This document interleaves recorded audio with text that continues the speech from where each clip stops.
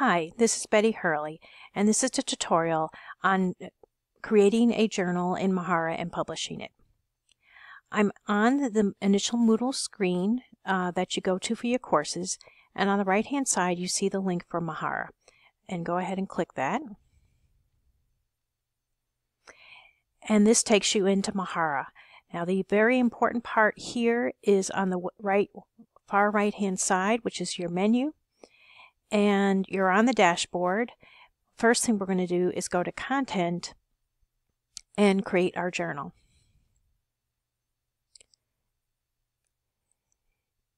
Make sure you have journals on the top there and go ahead and create journal. You do need to give it a title, and I'm going to give it, Math Journal 2017. And say journal, and move down and create journal. You can see it created here, and don't worry about this other stuff, you probably won't have anything else, and click on new entry. And we're going to put our first entry in the journal.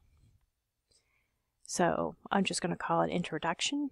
And then I'm just going to say, hi, I'm Betty. So you don't have to watch me typing a lot. Yours will be far more interesting. Note that you can do an attachment if you want, but we're just going to go ahead and save.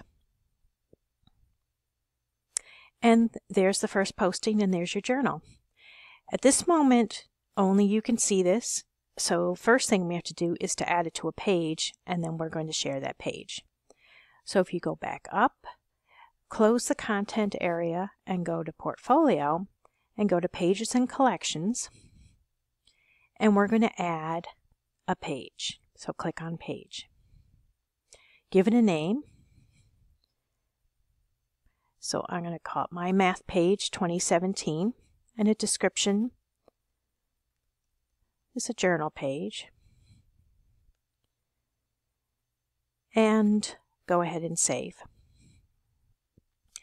Note that it takes you right into the editor for Mahara, and it is pretty easy to put things in a Mahara page. As you see, there are a lot of different choices. We're not going to go into any of them. We're staying focused on our journal.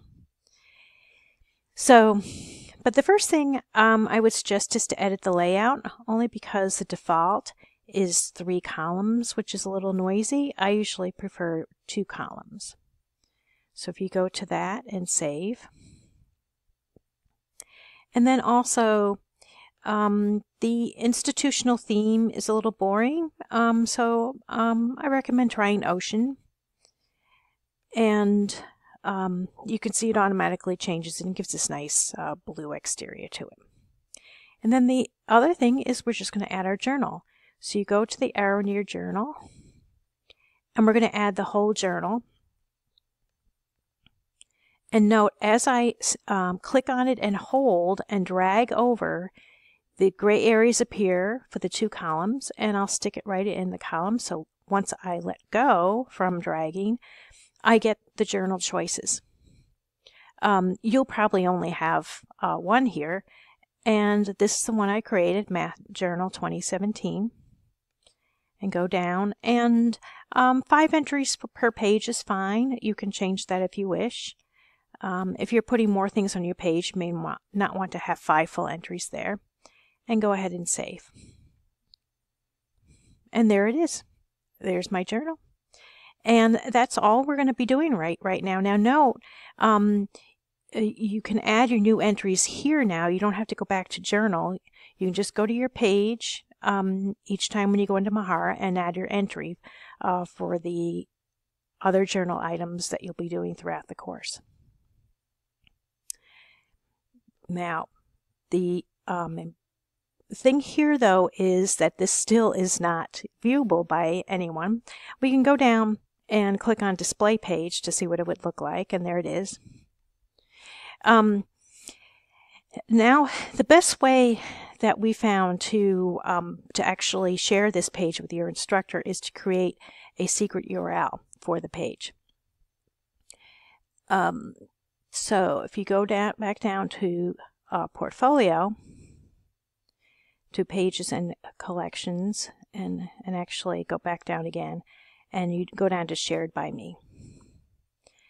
And you have to click on pages. And you should see just your page here unless you have created other pages. I just happen to have a lot. So that's why I gave it a very specific name, My Math Page 2017. And over here, you'll see it says Edit Secret URL Access. So you just want to click on that and click on New Secret URL. This is what you copy to then submit with your assignment. Once you've done this, I have access for the rest of the term, so you don't have to keep giving me this. I will keep a record of them. But just submit this in your first assignment, and we're ready to go. And then each time you want to add more to your journal, you would just go back up to here. So make sure you copy and paste that. But you can go back up to here, go into Pages and Collections, and open that page again and add to it. So that's all you'll need to do each time that you create, add a new entry. You need to go to Edit this page to then add your entry. And that should be it. Go back to your dashboard. If you want to go back to Moodle Rooms, and click this to go back to Moodle Rooms. If you have any questions, let me know.